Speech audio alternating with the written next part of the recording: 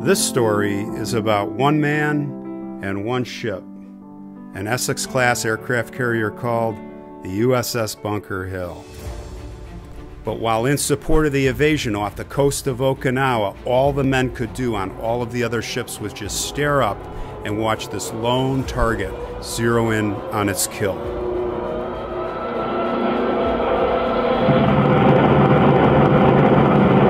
And then a second one.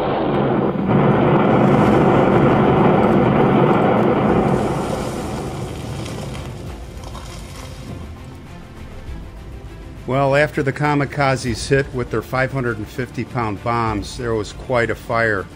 The bombs penetrated the flight deck and even exploded in the pilot's ready room. There were several explosions, and it was horrific. Bunker Hill lost a total of 390 sailors and airmen, including 43 missing, guys that were never found. 264 men were wounded. But what was probably the worst part of the ordeal was that the air intake vents were left on, and all of the smoke, all of the toxic fumes were sucked in to all of the lower decks. Many of these men were doomed. But let's rewind back to 1934. We're at the Naval Academy, and there were a bunch of overachievers, including this guy. His name was Frank Whitacker. And after graduating, he would start his training with the torpedo bombers, the TBD Devastators at the time, and he'd work his way up to become this guy, Lieutenant Commander Frank Whitacker from the USS Bunker Hill. Well, Frank was now leading the 1st Division on the USS Bunker Hill of torpedo bombers, and that was the spanking new TBM Avenger. And he was an innovator. Well, just one example of his energy and prowess was told by Tom Blackburn. Tom was the skipper of VF-17, and he said, this Lieutenant Whitacker, he would beg, borrow, he would even sneak around and steal airborne radar systems wherever he could, and he'd tinker with them, and he would develop these foul weather and night attack techniques. And after a while, they caught on, and guess what? They actually, in the end, won fleet-wide acceptance by the time in early 1944, and everybody was using it. So he was a go-getter. This guy had panache. I mean, he named his air group division Hobo 1, and they named the aircraft carrier their group Hobo Town. And when they went out flying around, they called their air group Boxcar, another air group Caboose, Hobo 1. They'd all rendezvous. The rendezvous would be the roundhouse. And when they said the words chow down, that meant enemy dinner is ready would be target is sighted. So he had a lot of color.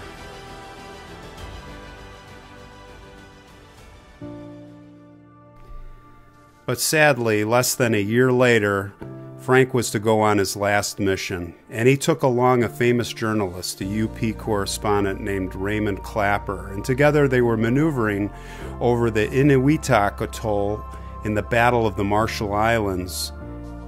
Unfortunately, Frank collided with his wingman. Both planes went down, and there were no survivors.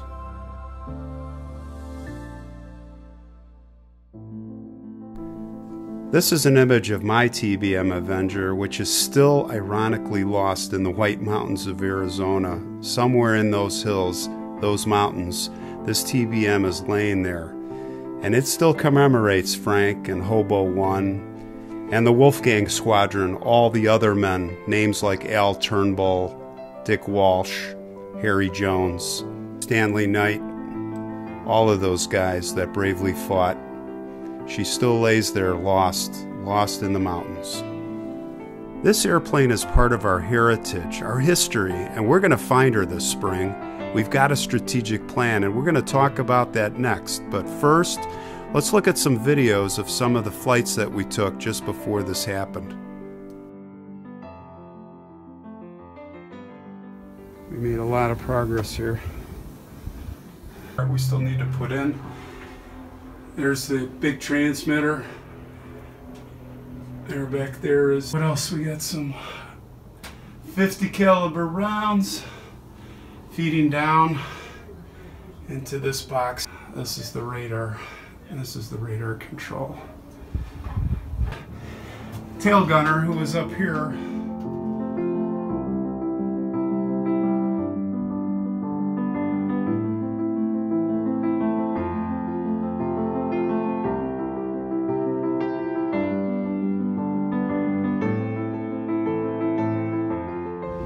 We did fly yesterday and test the wing machine guns, 50 caliber machine guns. They work great. Here's a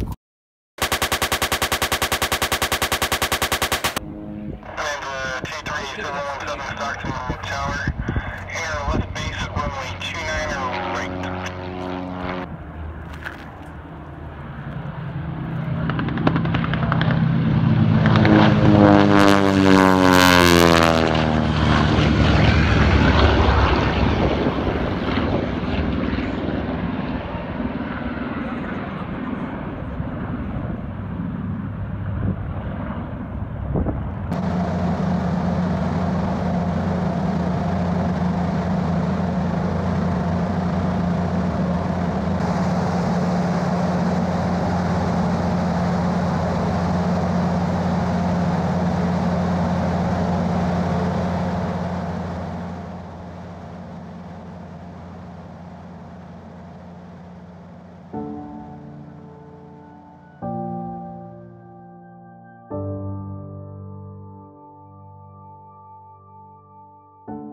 These are the White Mountains of eastern Arizona, and somewhere in these peaks or valleys our TBM is hidden.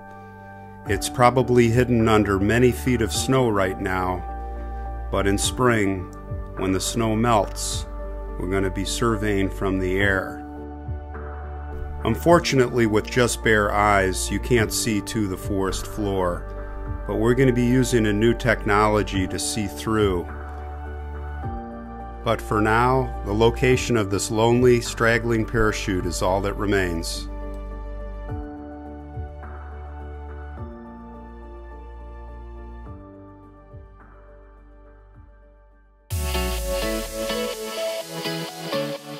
We are going to use a new technology called light detection and ranging, LiDAR.